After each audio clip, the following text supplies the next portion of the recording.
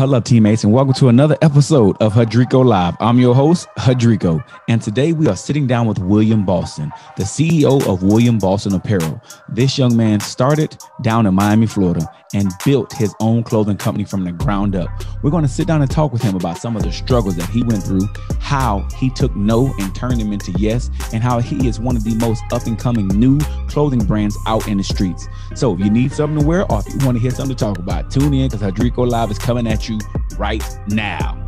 All right, teammates, welcome to another episode of Hudrico Live. It's your host, the man 50 grand Hudrico himself, and today we are taking y'all to a CEO's office. We are taking you to sit down with Mr. William Boston, owner, operator, basically, he running it. The William Boston Apparel Company. Will, how you doing this afternoon, sir? Man, I'm in here. I'm alive, so I'm well. Today is supposed to be an admin day, and I'm supposed to work on the business, but God saw different, so now I'm working, so it's all good. But I'm good. They say it costs to be the boss, and I think that's an understatement. So the days you thought you were supposed to be off, you turn around working. But at the end of the day, that's always a good thing, because if you're working, that means somebody out here copying what you're putting together. You're right. Absolutely. So now, most people, when they think of clothing companies, the only ones they think of is FUBU. I mean, we used to have rocking FUBU, and this ain't something that's brand new to you. You've been on this clothing line thing. What made you get into this? How was William Boston born? Just like you just said, like you started off with FUBU, right? So high school, FUBU, Carl Kanai, when Sean John came out. So I just saw already we from Miami, so we like to dress, we like to get fresh, but just seeing that it's some people who look just like me making clothes, making apparel, I was like, man, I want to do that eventually. I didn't know how then at the time. And it was an idea of mine to do, and got a chance to like fully take advantage of it when I went to college. Most people, when you tell them, I want to design clothes, most people look at you like, man, if you don't sit your head down somewhere, go find a job. That ain't no job. You ain't gonna make no money doing that. I can imagine how much adversity or how many doubters, people call them haters, but just how many people try to discourage you from going down this path. Take me through that. How did that go, and how did you keep focused? Well, you know what? You always want the support of your family. And so my mom, because my dad passed away when I was 6. So all I know is my mom. That's who I got. That's my rock, my foundation, right? So with my mom, she just knew that I was creative. I wasn't getting in trouble. This is keeping me out of the way. At this time, at that time, we talking. So I want to give people time frames. We're talking 2002, 2003. At this time, I'm in Jacksonville. I'm not in Miami no more. I'm in Jacksonville. I'm in college, but on the breaks, I'm going to Miami because I'm away from home. I'm homesick. This is all new to me. I gotta get back home for a little minute. I need to be at the crib. So on those times when I was home, I was painting t-shirts at the house, and she would be like, "Oh, you in there? Oh, I used to have to use her blow dryers to dry the shirts and all this other stuff." But she made it was like she saw that I was doing something productive. I had people intrigued by it, so she tapped in. She would get me new blow dryers to do the stuff. Hey, I was out and I saw this paint. I'm gonna buy this for you. So she didn't, I don't think she saw the vision like that, but she just knew I was doing something productive, and I was gaining a little following with it. So just knowing I had that was support. But when I decided to really go like into a business, when I changed my major from criminal justice to business management, and then I left school for a year to go and get to work so I can save up money to put into the business. That's when everybody was like, "Oh, nah, what you mean you leaving school? People who leave school don't go back. The percentage rate of people going back to school is low. It's high, and you're not gonna graduate this time and third." So I heard that from my mom. I heard that from my grandmother. It's almost like in a sense where they felt like I was letting them down, where I was like, "Yo, I just need y'all to trust and believe. Just trust me. I'm taking this year off just to invest. I need to go work because I can't make no money out here on campus."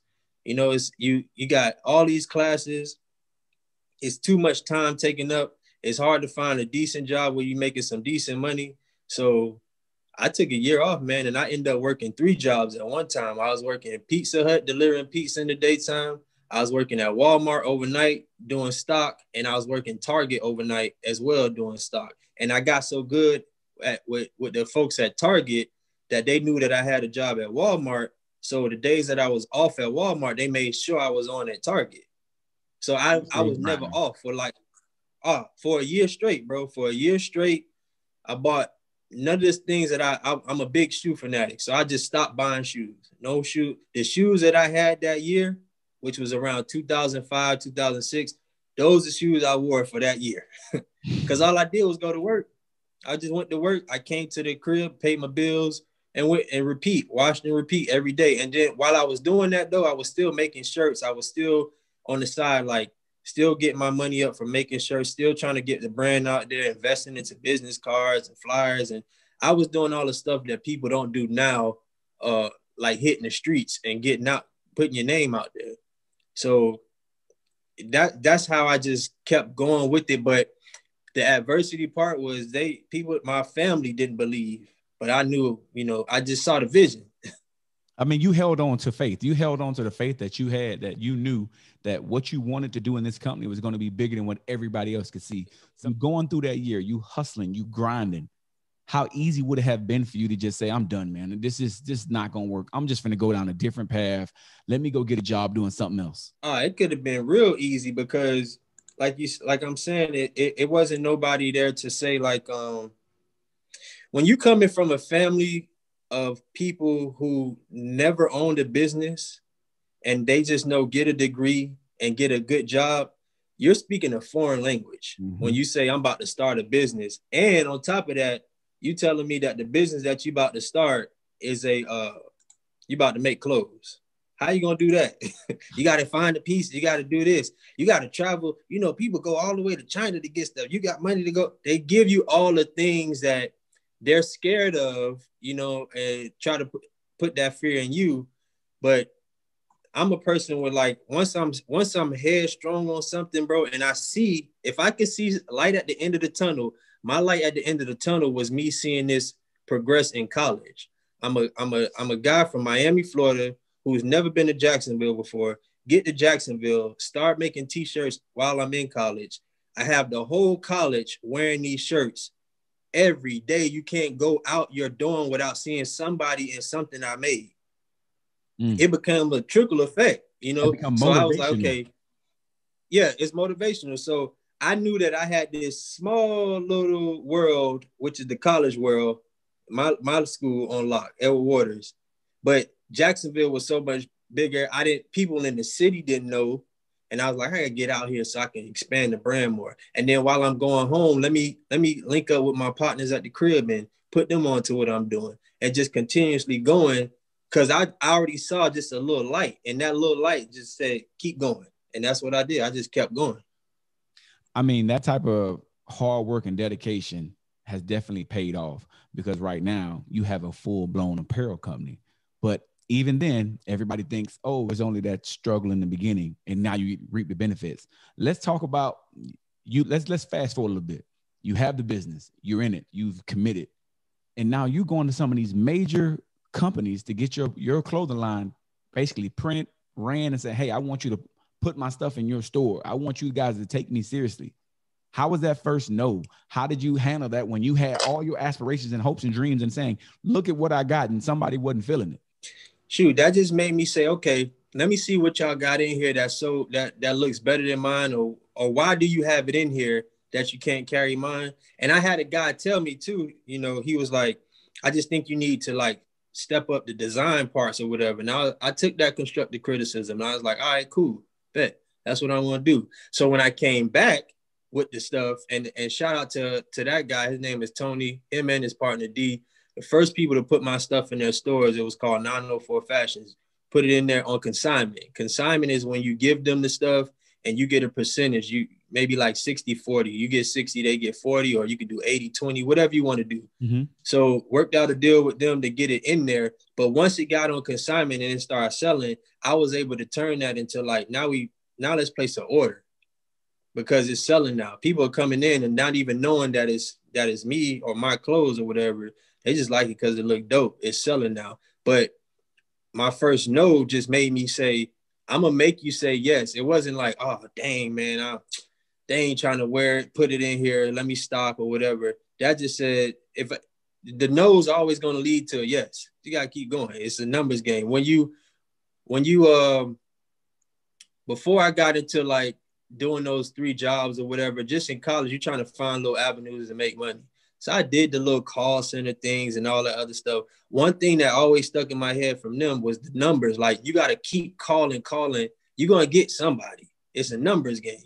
Now, everybody's going to say yes to what you're selling over the phone, but it's a numbers game. So I just took that same aspect and applied it to my business, and especially going out to different stores and stuff. Like, yeah, you said no, maybe he said no, whatever, but I got somebody who said yes. Boom, let's go. So I'm just working on the yeses. You know, the no's is just more motivation. Let me go in here and switch it up, because I may come back and this store may like the new stuff now, the person who said no. So I just used that as motive. That was all fuel for me. That was it. So now you gotten to the point to what I'm seeing is you use basically everything that was thrown against you. Instead of most people who kind of take some of that adversity and they use it as a reason to shut down, you use it as, okay, this is going to be what fuels my fire to keep me going. So you started getting a little success. You started making a little money now. You know what I'm saying? You Calvin, you don't graduated from the fries now. You know what I'm saying? You don't moved up. All right. How do you handle that success? Because, and the reason why I say this is, we grew up in the same city. You already know. You get some money, you go buy some rims, you go buy some shoes. You trying to be fresh.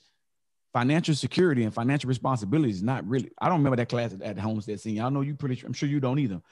How do you handle that success and help keep yourself moving forward? Well, one thing I knew, that I was up here by myself, wasn't no family, and my main motivation was to never have to move back in with my mom.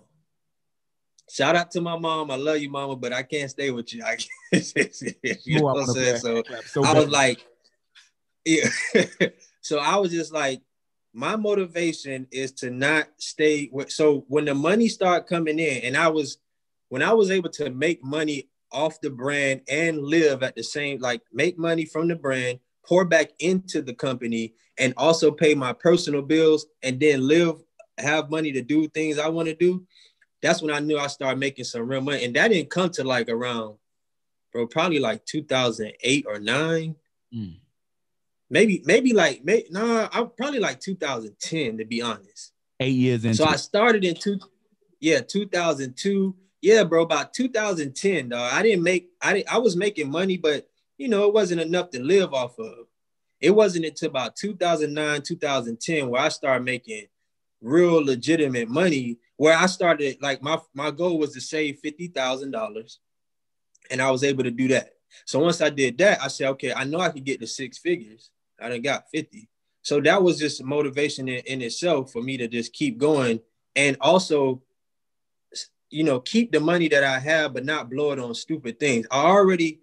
This is the thing, I already canceled out clothes because I make the clothes, so I don't got to go buy no clothes. You know what I'm saying? I wear my own clothes. Yeah. 24/7, 365. I wear my own stuff all the time. I'm a walking billboard, so I'm always going to have on something of mine, right? Only thing else I like to buy was shoes. So I would just get my shoes in there, but I slowed down on buying the shoes because I was a person buy shoes every week, but slowed down on that. And then just knew that I had to funnel money back into the business. So I kind of learned on the fly on how to budget my money. Now I had hiccups because I was young. So if you have a $20,000 month, you 26, 25, you're gonna blow some of that money, bro. Oh yeah. I'm pretty sure you had some good times. Yeah, I did, man. Travel, doing all type of stuff, taking all type of trips and buying cars and all this stuff. I had 3 cars at one time for no reason, just doing stuff. You know what I mean? So, and I don't do that stuff now. I got 1 vehicle. Yeah.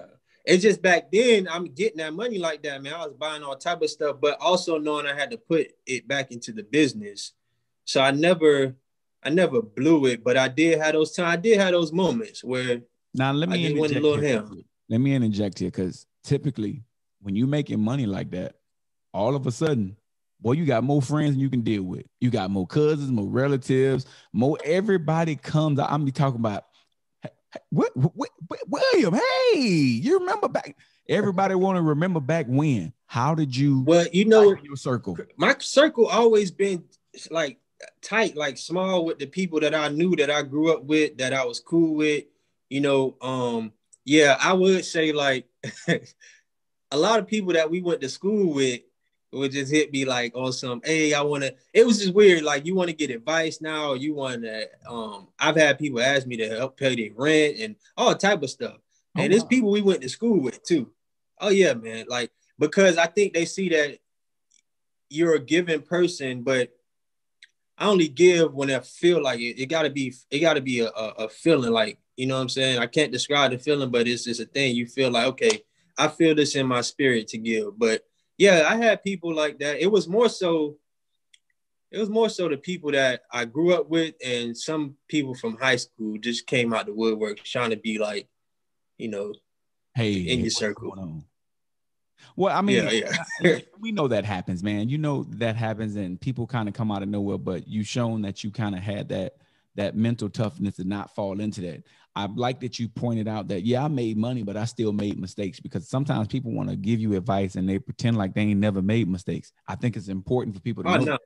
mistakes made by Yeah. everybody. Yeah, I made mistakes. I cashed out on a bunch of stuff. I wrecked my credit a couple times and got it back up. And yeah, man, I done had the ups and downs, but that's just a part of life. That's a part of the game. That's just a part of everything. It's everything we do, from the business to life, man. It's similar to that when you in the hospital and you got that thing going up and down, beep, beep, beep, beep. Oh, It's always up and down. It's always like that. The minute it's like this, it's not good, brother. oh no, The minute everything, flat line is yeah, not good. it's not good. When you just if you coasting through life, if you coasting through your bit, if it's like this, it's not good, bro. It has to be some ups and downs. It got to be like that. That's just it is what it is. But it's just learning how to take those downs and take the good with the bad. So if you had to give a piece of advice to a young designer who's trying to get into this business, because I know you mentioned one thing earlier, you said back in the days you had to hit the streets. Nowadays with social media and everything, it's almost a whole different marketing strategy.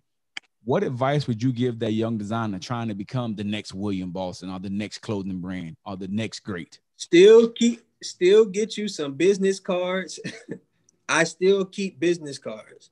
I still keep flyers. I still hand to hand to people and talk to them while I'm out and about. If I see somebody who look like they into clothes and they fresh, I check out their sneakers and I see they got some dope sneakers, or maybe they got unique clothes or whatever. I just hand them something, you know what I mean? And it's real quick. I know for a fact you got 10 seconds to capture somebody's attention. Man, You got everybody, those 10 seconds, capture somebody's attention, and that's what I do. But to advice wise, right now for the younger generation, bro, they have it so much easier than what I had coming up. We had MySpace, you had Facebook, which you had to be in college to have Facebook. You had to have edu behind your email to have a Facebook. There was no Instagram, there was no Twitter, there was no Snapchat, there was none all this stuff. hey, So my advice, stop dating us, bro. Stop making it sound like we old, bro. Come on now. hey, I know I'm happy to be old, bro. Getting old. We I'm seasoned. embracing mine, brother. Seasoned. That's Seasoned. everything is better when it's seasoned. Yeah, There you go. I'm embracing mine. My advice would be to the younger generation trying to get into the game is take advantage of technology, everything that you have out, but also get out here and be, vocal about your brand. You got to actually get out here and talk to people and be hands-on with your stuff. You can't sit behind that phone and the screen all day and think that these millions gonna come to you and stuff like that. Also be creative with your designs. Like, don't be stuck on one design for so long. You got to stay creative. You got to move with the times. You got to know when you're in winter, you don't need to be still promoting all your winter stuff. You need to start promoting spring. When you're in the spring, you need to be promoting your fall. You need summer. You need to keep ahead of the times. You got to stay one season ahead, to be afloat, because if not, the game changed so quick. New styles come in every month, it seemed like, or almost every day, it seemed like it's something new. And then also don't jump on every trend. Find your lane, what you're trying to do, and stay in that lane. And then you'll be successful, but you got to be vocal about your brand. You got to be out and about with it. All right. And wear your stuff every day. Well, there you go. Make sure you're putting your own stuff out there. What's next for William Boston? Where is the brand going?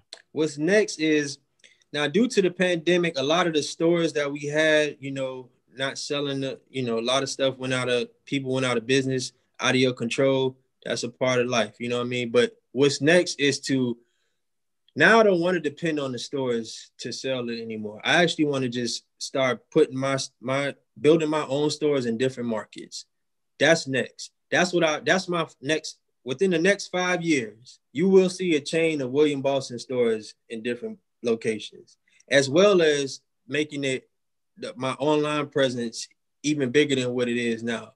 And my online store is my 24/7, 365 store. It never closes, you know what I mean? So I could put a lot into that and make that grow even more. But what's next is to build out these stores throughout the US and to get a factory in China. That's the plan. So you trying to take this thing global? Yeah, I didn't get in this to just be local. Hey, that's what I'm talking. Hey, that's what I'm talking about. Take it over. And look, when you let me know when you're ready for a grown man model. I'm trying to get my modeling career on. You know what I'm saying? I'm trying to be. You know what though? Boom. On the real, I really want to get into that too. I'm glad you said that. I want to get into more contemporary pieces. I want to get into suits. I want to get into those structures. And that's coming. That's coming. Well, listen. Yeah, that is coming. Hey, you ain't said nothing slick to a can of oil. Let me know, man. Listen, instead of me having his Under Armour logo, man, I ain't mad. Let me have William Boston logo on his. And I'm trying to support all my businesses. No, I feel you. I'm out here doing good stuff. I think it's amazing what you're doing. I think it's great that you can see a person that comes from such a meager background. And when I say meager background, you had to be there to understand it. You had to understand how we grew up in the situations and the area that we lived in to see where you are now. Sometimes I sit back and I say, well, damn, you know what? I done pretty damn good for myself. I was just going to piggyback off of that. I don't think people understand, especially for me, like, they'll just look at your demeanor and your physical and think like, he's doing well for himself. He's doing this. He has a business. Him and his fiance have a business. They doing all this other stuff. Not knowing that coming out of Miami is rough. My mom was on drugs when I was born. You know what I mean? Like coming into not when I was born, but after I was born, she got on drugs. She fighting that. Hurricane Andrew coming in and wiping us out. You know what I'm saying? I had several incidents where I could have died in Miami due to just being in the wrong place at the wrong time. I done been robbed. I done been shot at. All this crazy stuff in Miami. So I'm saying but the other people who don't know of all the things that me or you have experienced don't get to see that and just see like, the rising and not seeing all the other stuff. For anybody that's going through any adversity, just know as long as you think positive, then it will be positive. And that's what I thought. I was like, yo, I got to make a transition. I got to make something happen. I got to do something with my life because I can't be like these other folks. I can't be going to jail. I done went to jail for the dumbest things, just being around the wrong people, bro. That's all it takes. I had a moment in my life at 18 where I went to jail. That I was 17 going on 18 because it was senior year in high school. I went to jail for assault with a deadly weapon charge, but I didn't even commit the crime. I just happened to be with a group of people who did commit the crime, right? While in that cell, I'm fighting to get out of there because I don't even know why I'm in here. I ain't do nothing. You know what I mean? But I'm guilty by association.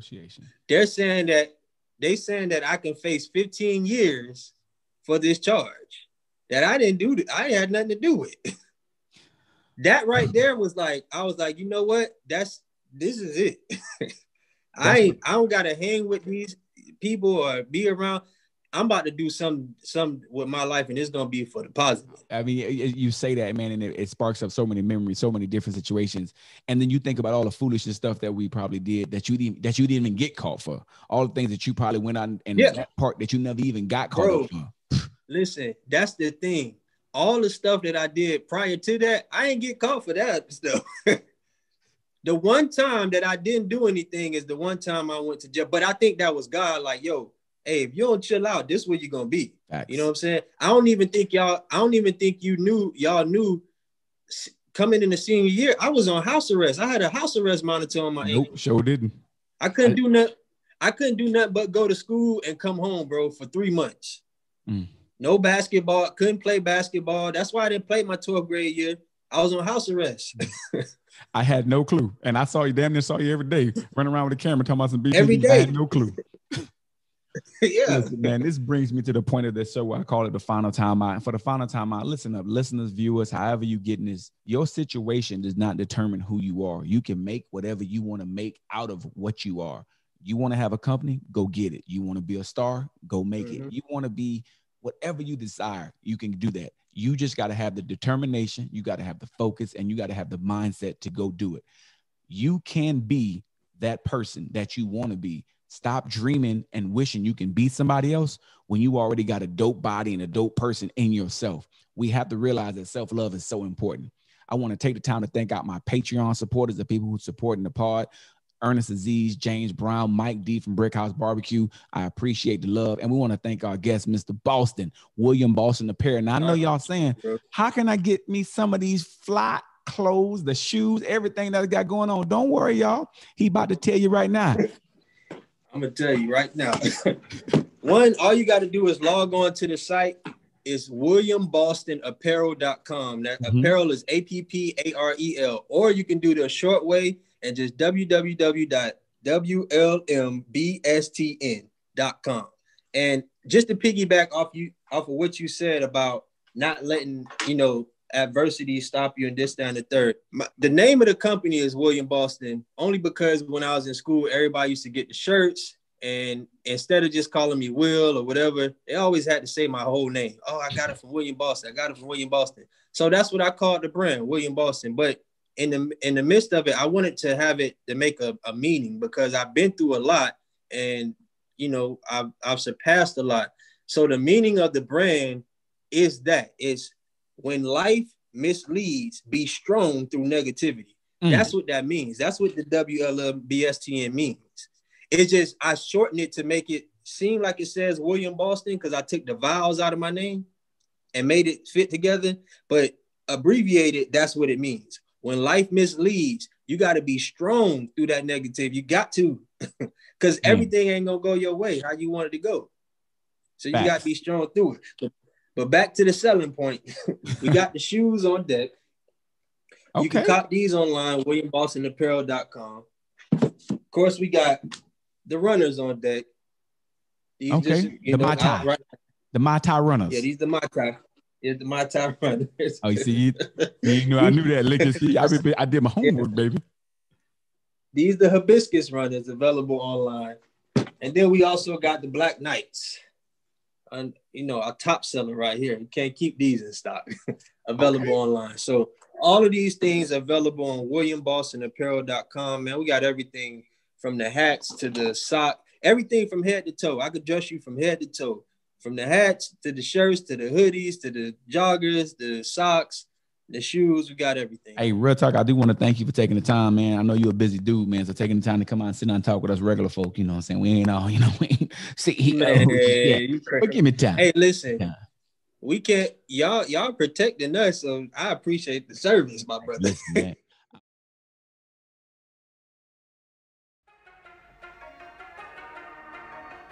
Success. Yeah. A lot of people claim they really want it. But not too many people gonna put the work in like they need to. So you gotta be willing to lace them shoes up, put 10 toes down the pavement, and hit the ground running. Yeah. But just know along the way, you're gonna be faced with all type of obstacles. But nah, we don't let those stop us. We just find other ways to keep it moving. So you got to keep the pace going. It's forward progress only. You got to go until you can't go no more. Even when times get rough and it look like things out of sight. See, that's when you keep going. That's when you go your hardest. Your drive and determination is what's going to get you to the end. Because you got to remember one thing and one thing only. The goal is to succeed. Believe that.